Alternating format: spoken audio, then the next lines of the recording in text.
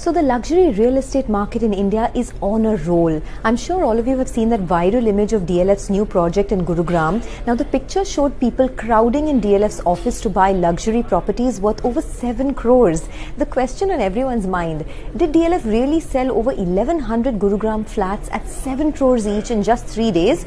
Now there's no official announcement from the company, but we decided to look at some hard data. If you look at the past 4 years, the growth in the residential luxury segment has been immense. Real estate consultant Knight Frank suggests that in the NCR region alone, the number of residential properties of more than a 2 crore ticket size has risen to 13,000 plus units in 2022 versus just 2,100 units in 2018. In fact, this number was languishing between 2,000 to 3,000 units for 4 years and has surged only in 2022. Even in the Mumbai market, the number of residential projects of over 10 crore ticket size has risen to 500 in 2022. So what explains